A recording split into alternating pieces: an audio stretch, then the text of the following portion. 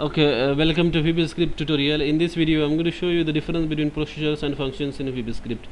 Now if you look at the syntax and statements, how we use the procedures and function, it is almost similar, except one difference, that functions can return values to the calling function.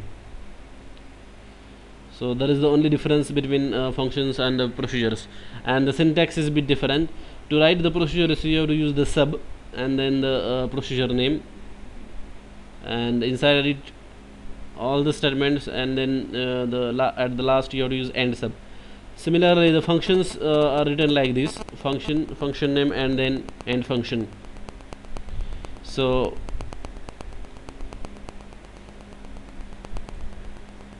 just pause that for a while.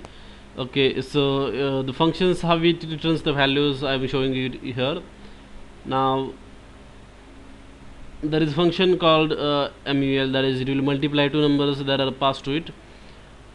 So to return the values from this function, what you have to do is function name is equal to whatever value you want to return. So mul is equal to the return value, that is a into b. So if I call this function like this, message box mul36, it will print me 18. So this is how we can return the functions, returns the values from the functions.